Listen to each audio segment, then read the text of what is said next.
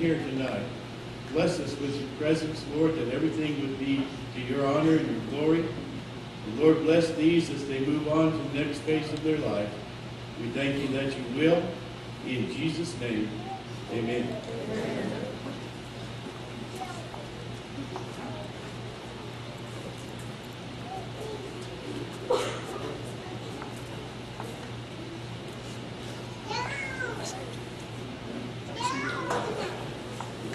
Good evening. Students, parents, friends, and Clarendon College associates. It's my pleasure tonight, on behalf of the Board of Regents, your faculty, and the administration of Clarendon College, to welcome you to the Spring 2012 graduation ceremony for Clarendon College. These young men and women are passing through one more milestone on their way to becoming educated, productive adults. These same students will one day lead our families, our communities, our states, and our nation. We salute them for the years of hard work in reaching this point in their lives. We encourage them always to keep an open mind and an open heart to receive all the world has to offer. Parents, I'd like to offer a special thank you for entrusting us at Clarendon College with your most valuable asset, your children. We hope that we've been able to impart not only some knowledge, but some wisdom during their tenure here. Dr. Shirley?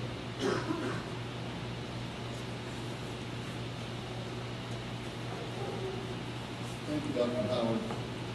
I would like to, before I make a few comments, I would like to introduce someone very special to me, and of course that is my wife. Honey, would you please stand?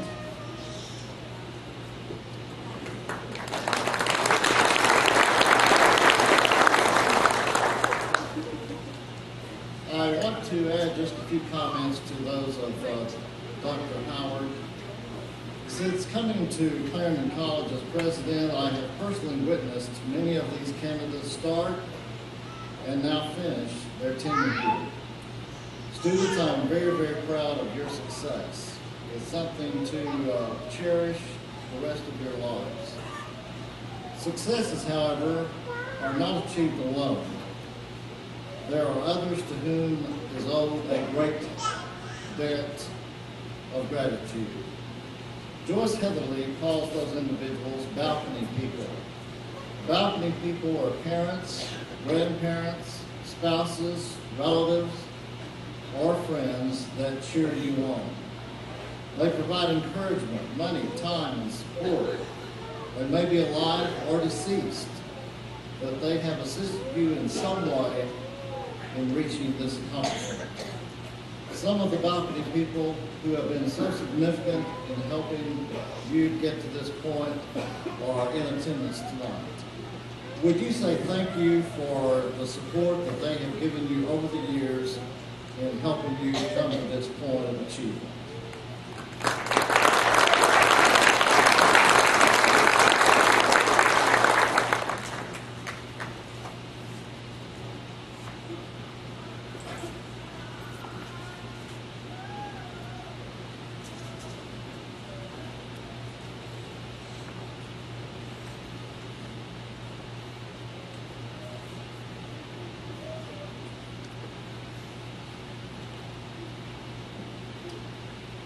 Good evening.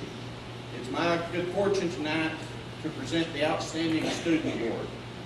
On behalf of the faculty of Clarendon College, I'd like to congratulate each graduate. Today is your day, and congratulations. The Outstanding Student Award includes not only academic achievement, but also leadership, integrity, and character. In order to receive this award, the student must be voted on by the full-time faculty. The Outstanding Student Award originated in 1965 with the Clarendon JCs. Upon the disbanding of the JCs, Clarendon College took it upon itself to continue the tradition into the present. For this year's Spring Commencement Award, it is my privilege to present to you Joyce Gammage. Thank you very much.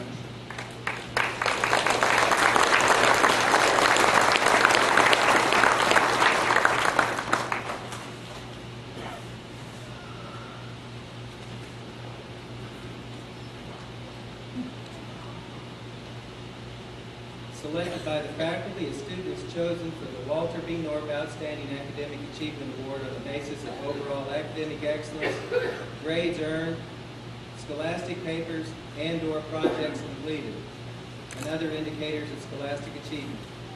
This year's recipient will have their name engraved on a trophy as tribute to their academic performance at Clarendon College. This award was awarded at this morning's graduation ceremony. The award recipient was Martha Smith.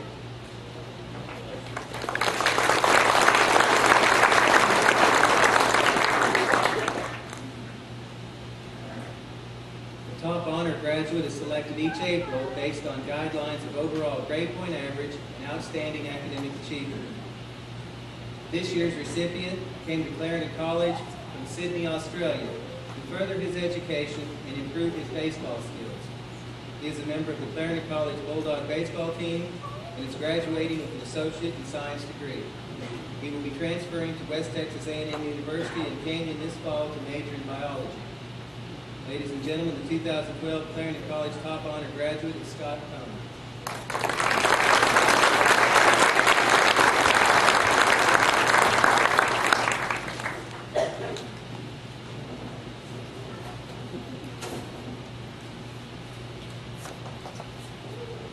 Good evening, members of the board, distinguished guests, members of the faculty and administration, family and friends. It is truly an honor to address you today. When I first found out that I was receiving this award, I was pleasantly surprised, even excited. That wasn't until I found out that I had to do a 35-minute speech.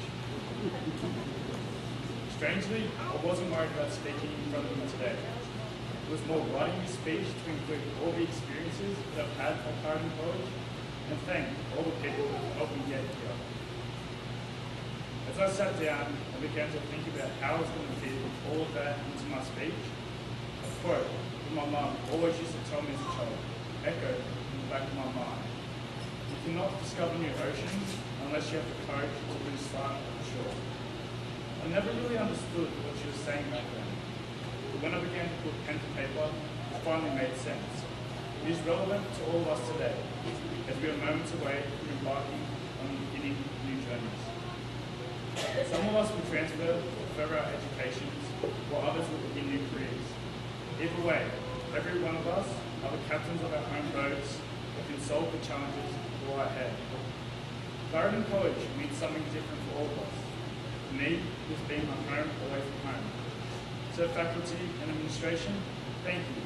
I'm sure that every graduate will agree with me. We have gone above and beyond to help each one of us reach this point. Over the past 2 years, I've developed lifelong friendships with people all over the world. People that speak different languages and that have traveled thousands of miles or just a few to attend this college. They have helped me overcome adversity, create everlasting memories, and influence the person I am today. When my friends back home ask me about Clarendon College, there is one thing that I always tell them. The college is exactly like the movies. You live in dorms that you try and make like home, with personal stuff, like photos and cards. Then a roommate soon become family. Eating at the cafeteria, breakfast, lunch, and dinner becomes like a chore, because all you want is home-cooked meals. Then there's class, that part of college that every student dreads, where we put the effort in and excel.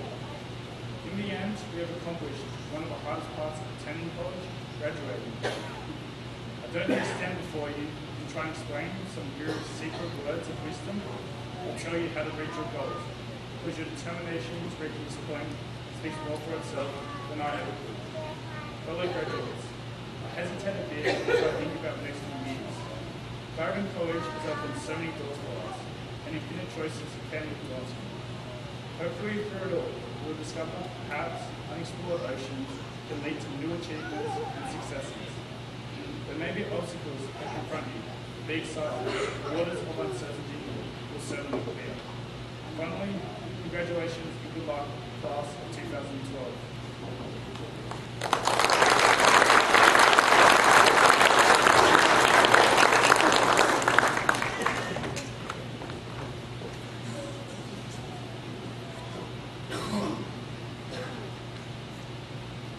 Clarendon College class of 2012, please stand.